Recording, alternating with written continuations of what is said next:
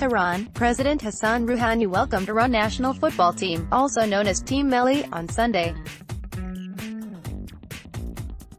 In addition to Iranian players, coaching staff, Minister of Sports and Youth Affairs Masoud, Soltanifar and head of Iran Football Federation Mehdi were also present. I would like to express my happiness to participate at Team Melli's farewell ceremony. I want to thank you because you made Iranian people happy by booking a place in the 2018 World Cup, Rouhani said. You will have to do your best in the competition and I believe that you can shine at the World Cup. However, Team Melli have been drawn in a difficult group, the president added. Rouhani was handed Iran national football team number 12 jersey in the meeting.